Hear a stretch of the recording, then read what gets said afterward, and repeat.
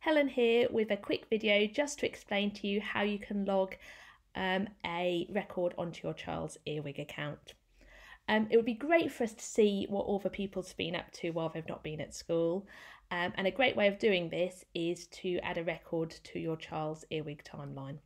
So I'm going to take you through how to do this now. When you log into Earwig, you should get something which looks a little bit like this. And then to add a record, you simply go to the red button here which says Create Observation, and you click on this. And then you should get a screen which looks a little something like this.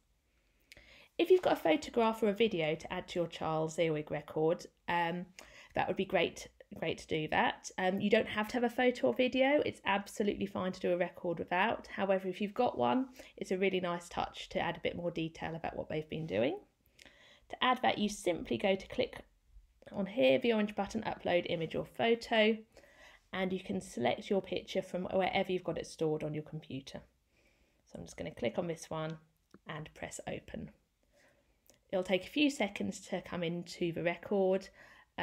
If you've got multiple photos or videos, you can toggle multiple and they can all ping in, or you can click Upload again. Videos take a little bit longer to upload, but not too long. You then need to give your record a title. So this image here is of a child exploring some paint under some bubble wrap. So I might decide I'd like to call this record Exploring Textures. Now it wouldn't normally come up there, but that's because I've done a trial record before and it's come up already. Once you've given a record a title once, it will suggest it again.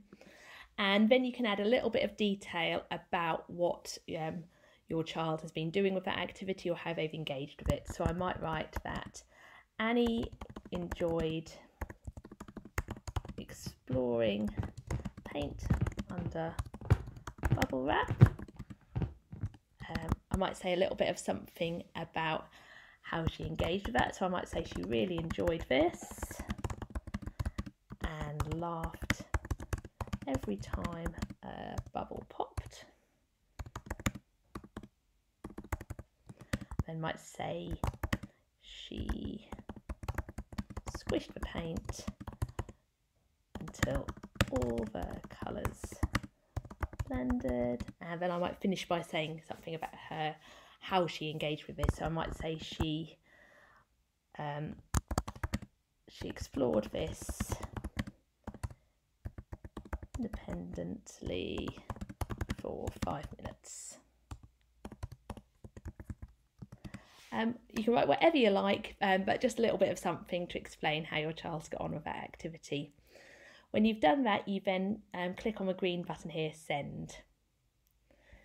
This then should appear in your child's timeline. It may not appear straight away because the record would then go onto the teacher's timeline. Once the teachers have read that and approved that, that should be then in your child's timeline. But when it is, if you click on your child's timeline,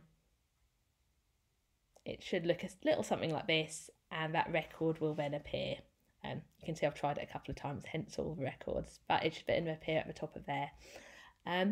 So good luck, enjoy, have a go at it, and share some fantastic things that your children have been doing at home with us. Thank you.